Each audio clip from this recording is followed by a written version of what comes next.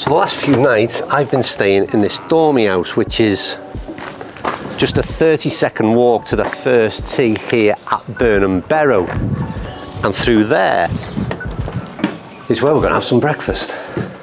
Now, whilst that breakfast was very good indeed, I can't even begin to tell you just how good the Sunday lunch is here. In fact, I'd travel the 400-mile round trip for that, let alone the golf.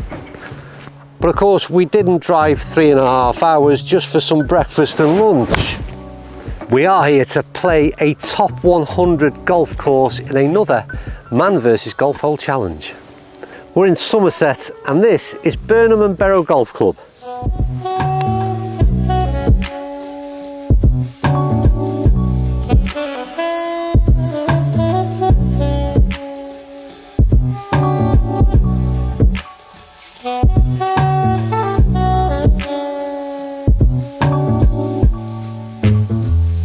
Well, the challenge starts here. It's the 12th, it's 408 yards off the yellow tees.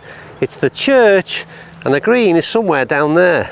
Right, so first of all, let's check the stroke index, and the bad news is it's 12, which means I don't get a shot.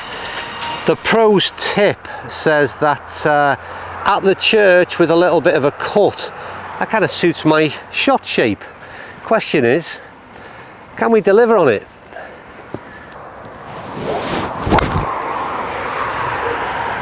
Okay, so I had a cut, but I didn't start it off on the right line.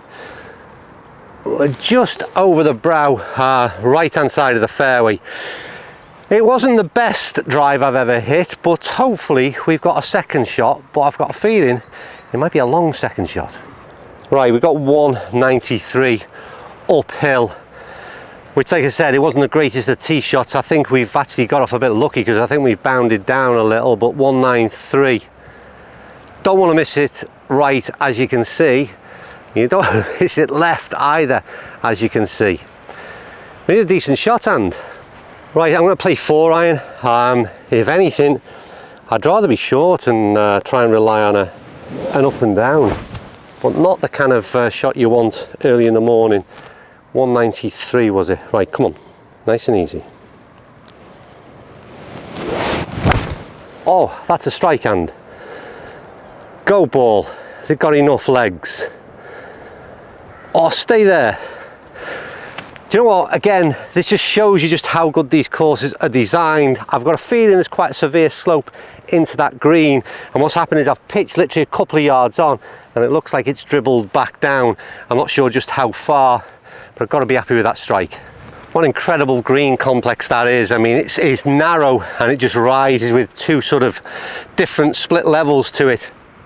And unfortunately, you'll see very shortly that I pitched somewhere on this green, and you'll see a line in the dew where I've rolled back down. And I said I'd rather be short and rely on my short game, but I'm debating whether I'd rather be long now.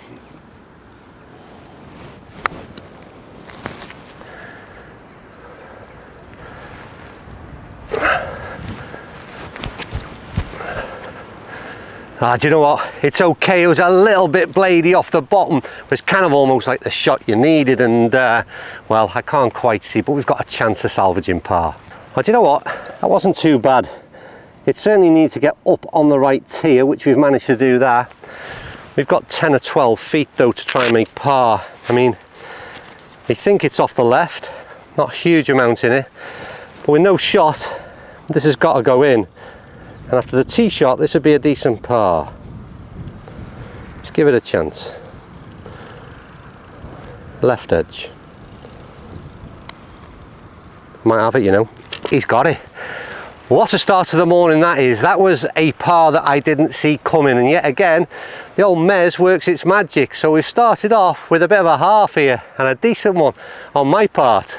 Right, after that miraculous par, next up is the 15th. I don't know who picked these holes, but that says 443 yards. That says it's a par 4. And the only good news I've got is that it's stroke 6. Right, okay, so this is, if you want to know what championship links golf looks like, well, I reckon this hole is pretty much it. From that drone footage that I've been looking at, that you're seeing right now, is we've got a few humps and bumps to accommodate somewhere down there in terms of the fairway. I'm playing blind over the ridge, and I will worry about the next shot, but at 443, I need a drive in the region of 250 just to leave me some kind of shot in, still at 200 yards. And if I tell you, we're slightly into a headwind. Okay, so slightly down the left hand side, no cut on this one when I wanted it. I see it bounding along. It suggested to me that the fairway was just down that left hand side will be okay, but yet again, that's a long second shot in. Right, so 214 in, I've switched to Sky Caddy because I can only see the tip of the flag. According to this, there's no bunkers to worry about. All the trouble is down the left hand side. So we've got one of those typical scenarios. If I'm going for the flag and the green, then I'm going to be hitting something like probably a 5 wood. Or if I play sensible, I've got a stroke here, I knock something down, maybe 170, and rely on an up and down for a win, or maybe up and 2 putt still for the half. What do we go with? Well, as you can see, we've decided to go with 5 wood and go for it. I think when I say go for it, we won't be at the flag. We're going to be slightly right of target, and I don't want to go left is my only issue. Oh, and you've absolutely buttoned one. I hope Shot Tracer's got that. Oh, that's a real weird bounce it's just taken, because that was right on the flagstick, and it just seemed to take a bit of a hop over to the right hand side, but I haven't got anything better than that with a 5 wood. Well, I'm absolutely delighted to be on the green in 2 on this hole. I can't believe it. I think the bounce I referred to must have come off somewhere up here, off high, and it's hopped over to the right hand side and gathered. We've got an interesting putt over a bit of a ridge, but to be honest with you, I'll take anything around this green right now on this hole. I'd have bitten your hand off for it. I told you about Championship Links Golf, and that I was referring to distance off the tee, but to be honest with you, now we've reached the green. I said I had a ridge to put over, but there's also a huge swing on this putt. So we're by no means in, well, we're in 3 putt territory, to be quite honest with you. This has got to be a decent pace and line putt. Get to the brow and swing and go down the brow. Go down the brow. Oof, that's decent. Well, do you know what? I can't tell you how delighted I am with that par 4. Maybe I should apologise, because sometimes I applaud my own shots because there's nobody else around to do it, and well, when you hit a 5 wood like that, they don't come along very often, and that 2 putt is a win, don't forget. I was on a shot.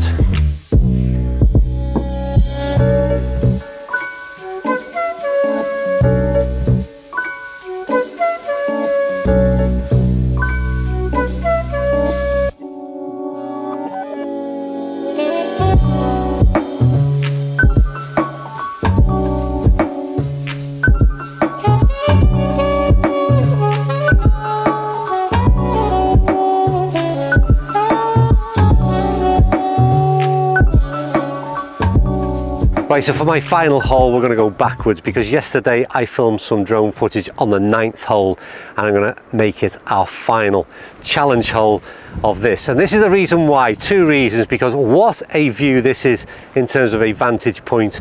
We're going to take it on from the black tees, and if we turn that way, you'll see what is a super par 3. And as you can see, pretty well guarded. And that pin looks absolutely ridiculous. We've got no chance. But you know what, I just don't know how you get close to that pin. It's 175, 2 bunkers right in front, and there just doesn't look any room between, well, the back of the bunkers and where that flag's situated. What is the logical play here? Someone help me. Right, okay, so it's stroke index 17, which is a bit of a concern, because really I need a par. I'm 1 up right now, but this hole counts as triple points. I really don't know what the sensible play is. I've got 5 iron in hand. I really just need to get on the green on the right hand side, or feed one through bunkers, I think. So right of flag, trying to get the main portion of the green. Okay, well that's bang on in terms of the line, and just be right in terms of yardage. Come back down, come back down. Well, maybe it took too long of a club there, but I'll certainly take it. We fed it right through the gap, and we're at the back side of the green. It just fed off to what seems to be like the fringe, so I think I'm reasonably pleased with that, you know. Right, okay, I'm not too sure from the camera if you can pick it up, but the movement in this green is significant to say the least, as have all the greens, to be honest with you. And we did well to avoid, I think it's 5 bunkers, but we've got a lot of work to do in terms of trying to get up and down in 2, which would give me the win. Right, we've got quite a swing off the right, and we've also got to get the pace right to give ourselves a chance of a 2-putt. Oh no, that's not wide enough. Get up that rise at least. Get up that rise. Ah, well, a chance, but we're still a long way from the hole. Wow. Right, well, we've come down to literally a, as a lot of these do, a one-shot shootout, as I like to call them, because if I hole this, I win, and if I don't, Burn and Barrow wins. I think we're going fairly firm at the hole because I can't read what this is doing.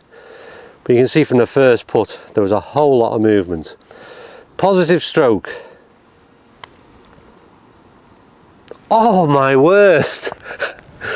I was literally in until the last few rolls. But unfortunately, that's a bogey 4.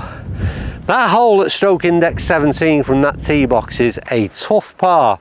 And I imagine if you walk off on a medal on a Saturday with a par, you'd be pretty damn pleased with yourself.